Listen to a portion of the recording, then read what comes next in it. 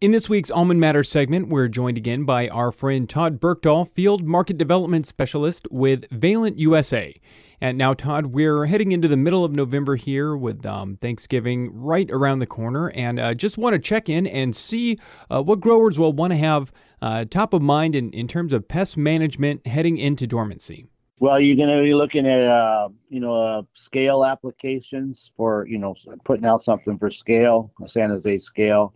At the same time, overwintering navel orangeworm, twig borer, those are problematic, and you can actually reduce populations pretty well with the dormant applications. Typically, it's dormant oil and an insecticide or insecticides.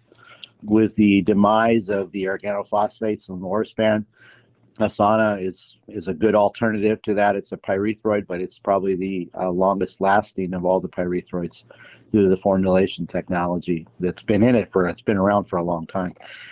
And then at the same time, Esteem. Esteem is a IGR, insect growth regulator, very effective on scale. Basically, you can put it on any time of the year, but putting it on now when there's nothing to intercept the spray, you're going to maximize coverage. And it is a contact material, so by maximizing coverage without any obstacles in the way, leaves and whatnot, you get really good control. In fact, I recommend that's the best time to put on Esteem for scale is in the winter, starting winter. We got some moisture now on the trees, so that's actually an advantage because you don't want to spray them when they're dry. You want to spray them when they're hydrated. And having the bark wet and trees wet and some moisture out there, it helps with a lot of different things, but you'll get better coverage that way. Trees are already wet. You're not soaking up everything into the bark with the spray. It's going on and getting to where you need it to be. So anyway, that's it in a nutshell, Brian. I think the biggest key is getting good coverage and going slow and basically, if you put oil with it, recommend about either a dormant oil, 415 oil, getting that on with the insecticides definitely enhances coverage. And at the same time, you get some insecticidal effects from the oil as well. It smothers overwintering larvae, and also the scale, it helps there to penetrate the scale's bodies.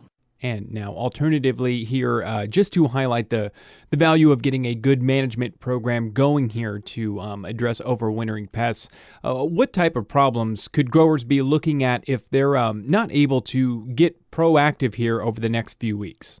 Well, again, it goes back to the old adage, an ounce of prevention is worth a pound of cure. And, if there is scale out there, it can... it's not going to do much in the wintertime, but in the spring, the females are going to they've laid their eggs and they're going to have crawlers coming out. And so it can be exponential growth pretty rapidly. You can get limb dieback. You can get scaffold dieback if you leave it untouched, don't treat anything. That's the problem that some of these low input folks are having with products that are mild. They don't really control the pest. Esteem has been around for a long time, but it's really a good IGR. It's selective. It doesn't affect your beneficials and your predatory insects and whatnot. And it's very effective on scale. It stops it mimics a juvenile hormone within the scale, so they don't grow to the next stage. And at the same time, the females are sterilized. The eggs they lay are sterile, and so it's a good tool for that. Asana is a broad spectrum insecticide, and putting on the oil is definitely an advantage to keeping pests that overwinter from repopulating and coming on strong in the spring. Especially pests like navel orangeworm and twig borer.